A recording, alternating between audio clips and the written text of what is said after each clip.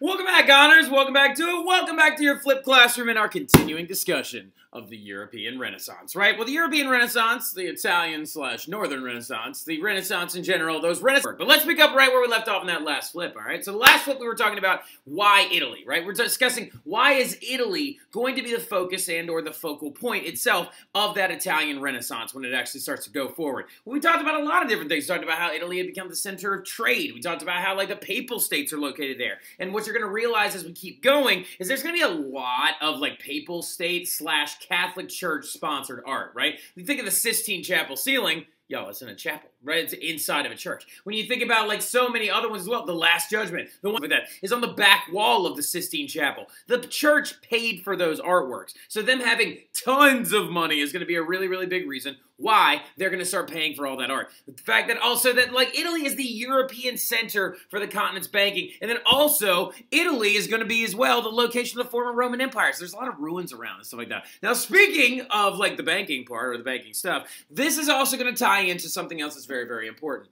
The idea of the patron, right? The patron, the person who's paying for the artwork, right? We talked a little bit about patronage and stuff like that during our presentations today, but we kept hearing the same last name come up, right? This one patron family come up over and over and over again that bought The Birth of Venus, that bought La Primavera, that actually helped pay for Brunelleschi's Dome, that did all these different things when they were actually paying for these artworks, right? Well, the thing about it is we got to talk about that family a little bit. That family is known as the Medici family, right? The Medici family of Florence is a great example of a major patronage family that existed in Italy during the Renaissance period, right? The Medici family of Florence is so important, in fact, that I think somewhere in the neighborhood of 7 of the artworks out of the 12 that are being presented on in y'all's class are Medici artworks that they actually paid for and financed, right? And who are these people? Well, there are the informal a little bit, rulers of Florence for over 300 years, right? The Medici family is the family that got so rich because they created the most powerful bank in European history up to that point, okay? So inside of the city of Florence, the Medici family bank kept safe a lot of people's different people and another royal family and noble families' finances, kept it all in one central location. And yo, I don't know if you know how banks work, but banks legit spend your money whenever you give it to them. Like, so if you go up to a bank, like a bank right now, and you actually go and you're like, hey, here's my money, all right? Keep it safe for me, please. They're going to then take that money and loan it out to other people. They're going to use it to pay their bills. They're going to do all this other stuff. But since so many people are bringing them funds, they're all just kind of hinging on the fact that not everybody's going to show up on the same day and ask for their money back. Because theoretically speaking, if I drop my money off and then Mackenzie Ori comes in and she wants some money as well for a loan, they're going to give her some of my money. But then if I come back and actually ask for my money back, they're going to give me somebody else's money. It's like a really big shell game, right? But this concept and this idea led to them being able to have so much money on hand at one time that they literally would bribe the government of Florence all the time and basically use their money and influence to rule from the background, right? They lived in one of the biggest houses inside of Florence, this thing known as the Palazzo del Vecchio, right? Which is this really, really big place called the Old Castle, right? So they're huge patrons of artworks. They even let one of them, a very famous one, this guy right here, his name is Lorenzo il Magnifico Medici, right? He literally is known as the Magnificent. He let Michelangelo live with him for a little while, just to help foster his development, right? So like now, and then that's Cosimo the Elder right there that really started off the whole shebang, right? Now going into it though, the Medici family is going to be big, heavy financiers of art because they love to decorate their home with it. They love to use it to create, to make like housewares and stuff like that. Just to show you what I mean by patronage and stuff like that, one of the two groups, I think it's Ali and Mackenzie Ori, are actually presenting on this Perseus holding the head of Medusa. Well, Cellini, the guy that made their artwork, also is very, very famous for making this other thing known as the Cellini salt cellar, right? The Cellini salt cellar was made for Francis I, King of France, right, of the Valois lineage and dynasty, and it's literally a salt shaker for his table, right? So, like, it's a salt cellar that you use a spoon and stuff like that, and you spread salt on your food or whatever. That bad boy right there is made out of gold, rolled enamel, and ivory, and it's insured for up to $65 million. That is a $60 million salt shaker, right? So like just to give you an idea of what these people are paying for, right? They didn't just buy art and just buy sculptures. They bought houseware, tapestries, custom-made dishware and stuff like that made by Renaissance artists, right? It's like you got Michelangelo making your bedspread. You know what I'm talking about? That's how wealthy these people were, and it was a derivation away from the other things that people used to buy when they were super, super rich before this during the Middle Ages, which was a lot of like suits of armor and things like that, or expansionary like areas onto their homes and stuff. But the thing about it is what's making, or how is the economy of the era, how is the increased economics of Europe at the time leading to all this better art and all this patronage of art? Well, a lot of it has to do with the injection of funds into this like particular field, which is going to push artwork forward and actually force artists to compete with each other. And since just like economics, competition makes the economy stronger, art is going to become stronger because of said competition as well. And all the art that begins to originate from the Renaissance period that mirrors a lot of old Roman and Greek art as well is going to be much more stylized than it was during the Middle Ages. It's going to represent humans and landscapes in both like kind of a two-dimensional and also three-dimensional feel with vanishing points and other multiple layers to it. Perspective is going to be used where they're actually going to use depth and proportions and shading as well to make the art look more textured and real, right? Sculptors are also going to study human anatomy, like Vitruvian Man, right? Like Leonardo da Vinci's Vitruvian Man, to figure out how to get the arms the right length so I can make sure by measuring the body itself, and then actually I'll be able to find the height from fingertip to fingertip, right? So that's all going to be really, really important, and it's all mirroring the ideals of the ancient Romans, right? That right there is an ancient Roman sculpture. That's Augustus at Ponte Verde, right? That right there is in the Vatican Museum. That was made during Augustus's rule and then close to his actual eventual death in 17 AD, or no, 17 BC. Now, the thing that we need to understand, though, about Augustus and this statue, that's Roman, y'all. That's ancient Roman, but look how good it was, right? And then this right here that's Middle Ages art, right? Like, so like, it's looking kind of crusty. It's like, yeah, it doesn't have any depth. That's supposed to be the crowning of Charlemagne and stuff like that. He's like, everybody kind of has the same face. Nobody has expressions or emotions.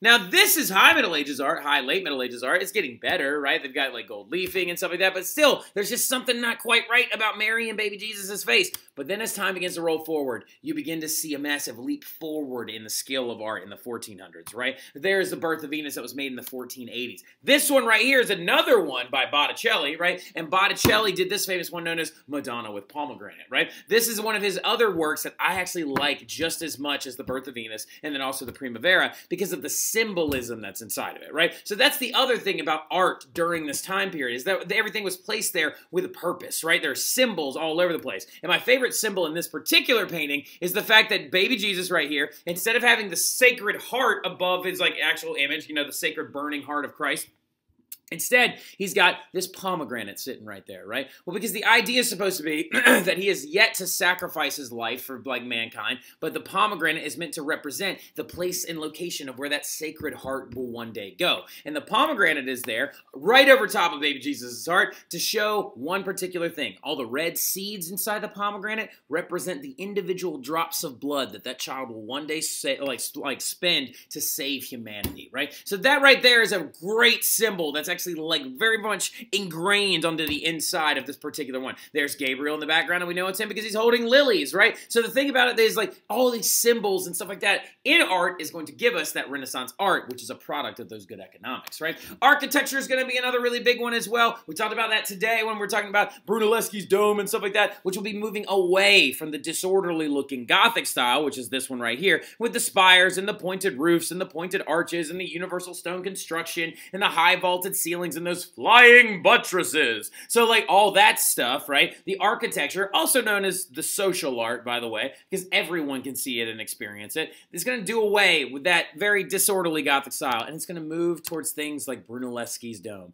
where things are much more clean and Roman and Greco-Roman. They're going to incorporate domes again that haven't been seen since the Pantheon, right? Like so, since the actual Pantheon was built by Marcus Agrippa under the reign of Augustus, or began to be built by Marcus Agrippa under the reign of Augustus. So like you can actually see that like clean symmetrical look, right? Using those ribbed vaults to actually create the vaulted ceiling rather than a flying buttress. So that's going to be much nicer. They're going to reincorporate pillars again. They're going to bring back pediments to buildings and they're going to make it look better, right? And cleaner and nicer. Now, some of you are like, I like the Gothic one. I mean, me too. I don't dislike it, you know? But they're also going to incorporate frescoes onto the insides of those domes right there. That's Vasari's Last Judgment on the inside of the dome. And that right there is the devil eating a naked guy. And we'll talk about that a little bit later on when we get into Dante's Inferno and stuff like that. But speaking of Dante's Inferno, aka the Divine Comedy, we got to understand one other big thing.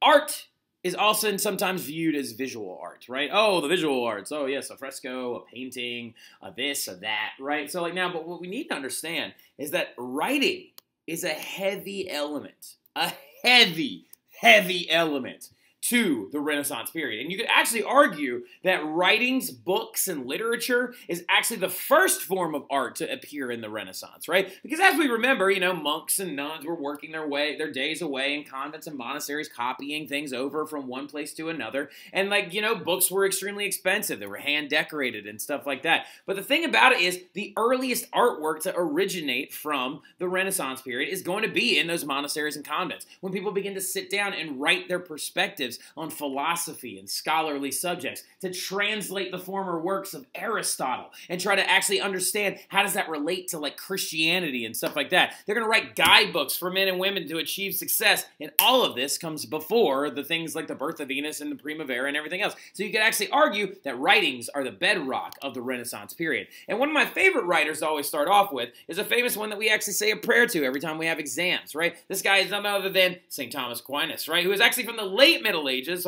being most active in the 1220s. He's actually going to be he has a funny little nickname. He was known as the Big Dumb Ox because he was like a really, really big guy, and he was really kind of quiet and stuff like that, and everybody thought he was kind of not smart. But it actually turns out that St. Thomas Aquinas was brilliant, right? And he actually did a very, very in-depth study where he redid and translated the works of Aristotle to try and better understand Greco-philosophy and how it relates to religion, right? So he rebirthed Aristotle's works, and he's considered the guy that focused in on that rebirth of scholasticism, right? His work to translate philosophers' works and then apply it to Christianity is known as the scholastic fields, right? Trying to take other different disciplines and add it to what he's already studying, okay? And so one of the he ended up doing is he actually translated Aristotle's works, and he tried to quantify something because he said that when he was like actually looking at Aristotle's works, Aristotle was all about experience and observation and stuff like that. But St. Thomas Aquinas as a monk was like, but there's so many things that I have to study that I can't see, so how do I do that? And he began to write essays on all kinds of different things. Essays, for example, he did one called On the Soul, right? On the Soul was his study on, does the soul of a human being exist here, or is it in another space, right? Is it corporeal, is the question he also argued quite often, right? But he's taking old, dead, like ancient Greek words and applying them to his life. That doesn't get much more humanistic than that, right? St. Thomas Aquinas is one of our most important writers, and he begins that entire trend. But nobody is probably as important as our next guy. None other than Dante Alighieri, right? Dante Alighieri or whatever, Dante, but we can just call him Dante. He's a lot like Prince, you know what I mean? Like, he just gets one name because that's all he needs, because it's Prince, you know what I mean? But Dante Alighieri, or Dante Alighieri, okay, is going to be a very, very important Renaissance writer because Dante is going to actually bring back vernacular literature, right? Vernacular fiction as well, who's actually from the early 1300s, and he's going to be most active during the 1330s. Now, the biggest thing about Dante is he brought back epic poetry, and he wrote it in vernacular language. I need you to write that word down, all right? That word is very important, vernacular language. His poem that he's most well known for is called The Divine Comedy, right? Now, he wrote a bunch of different other stuff, right? But his most enduring work is known as The Divine Comedy, right? Now, the famous work of The Divine Comedy is he wrote a poem about basically his journey through the afterlife, right? And the way the entire story goes, and also, by the way, it was written in Italian, right? The fact that it's written in Italian is a really, really big deal because it's not written in Latin, right? Most of whatever, like, St. Thomas Aquinas' works were all written in Latin because they were meant for monks and nuns to read and other people who could actually read the Bible, right? But Dante wanted his actual words to reach a wider audience, and he was like, I'm Italian, so I'm going to write this in Italian, so other Italians who know how to read can go off and read my book, right? And his book, known as The Divine Comedy, starts off with this whole misty forest that he enters into, and it's in 3 different parts, right? His book is over 14,000 lines, and it's in 3 different parts. It's in several cantos. I think it's like several hundred cantos. I think it's like 900, but I gotta look that up. The thing about it, though, is when we're looking at this, his poem is in 3 separate parts, right? And he journeys through the afterlife, and when he goes there, he walks through hell, he walks through purgatory, and he goes through heaven, known in his book as the Inferno, Purgatorio, and Paradiso, right? Which is actually the Italian words for hell, purgatory, and heaven, right? And the coolest thing about it is he's apparently actually chasing this old flame. Ironically enough, he was married at the time to a different woman, but this woman that he actually knew named Beatrix had died and stuff like that. And he was like, oh, that was my first love and stuff like that. And in the entire story, he wakes up in this like misty forest and he doesn't know where he is. And he's like, what's going on? And he hears this voice in the distance and he goes, Dante. And he's like, that's her, that's Beatrix. And he starts following the voice through this forest, right? And he comes up to the base of a mountain, and he's like, it's coming from up there. I gotta get up to her. She's higher up. I gotta get up there. He tries to climb this mountain, and all of a sudden, a leopard, a wolf, and a lion come running down the mountain. They're like, you can't go up there. And they tell him to turn back. And then he's like, well, how am I supposed to get to her? And then his guide arrives, right? Of course, as we know, in a lot of epic poetry, there's always a guide. There's somebody that knows the way that's going to show you the way, right? And the person that shows up is none other than, for any of you that take Latin or have taken Latin before, this very famous poet known as Virgil, who was an ancient Roman poet, shows up. He wrote the Aeneid. He's considered to be the most famous Roman poet of his era. Shows up and he's like, don't worry, Dante. I'll show you the way. And literally Dante freaks out because it's like he's fanboying over it. It'd be like if Julius Caesar showed up and took me on a guide through the past, right? So literally he's just like, oh, and he's freaking out about it. And Virgil decides, he's like, but to get to heaven where she is, we must first go through hell, right? And they travel through hell, the mountain of purgatory, and then also into heaven. And y'all, when they go through hell, it's wild. Well, first of all, one of the coolest things about hell is when they're about to walk through the gates of hell, above this iron gate that apparently separates the mouth of hell, which of course was referenced in Cameron Ellerbush's in like Last Judgment and stuff like that. When they go to walk through the mouth of hell, this tunnel that will lead them downstairs and end up going into this other new realm where people are being punished for all of eternity. There's this big iron gate, and across the top of that iron gate, written says, "Abandon hope, all ye who enter here." And I have a sign above the door of my classroom that when you're walking in, you can actually see it. And it says, "Abandon hope, all ye who enter here." Because it's like, welcome to hell. Right? So now look, big thing about it though is he then ends up going through hell in the 9 different circles of hell. Like looking upon the people who are being punished and stuff like that are actually being punished for all of their different sins. The lustful are actually located right here. The gluttons and the slothful are actually located right here. Here are the sloths actually like, not like sloths like in terms of Utopia, but sloths actually being rained on, writhing in the mud and stuff like that, drowning in their own like laziness. The gluttons are also here, the prideful as well. They're rolling bags of their own things at each other in a medieval joust. And then you get to the wall of Dis. And the wall of Dis is supposed to separate the violent sinners from the non-violent sinners. And so as you go down through here, you end up in like a forest where like you're a tree and then like harpies rip you apart. There are these like ones that have caverns of cauldrons that are underneath the ground, and it's for priests that sold church offices. And the entire time you actually notice whenever he's walking through hell, Dante really doesn't like Greeks. So he was like, oh, the Greeks are the pagans, but Romans introduced Christianity to the world, so they're awesome. So it's really, really funny because he sees, Alexander the Great, drowning in a river of blood and stuff like that. It's a very, very awesome book to actually look into, and I highly suggest that you go and check out Overly Sarcastic Productions' tour of the actual Inferno and the afterlife and stuff. But my favorite level of hell is none other than the very last one, right? Where the devil is at the very, very bottom, okay? And he's down there at the very bottom, and he is the one being punished the most, right? But we'll talk about what he looks like in class tomorrow a little bit, because it's kind of a fun little thing, and we'll talk about how the bottom of hell is not hot, but it's actually cold. But I'll see y'all then. Y'all have a good one.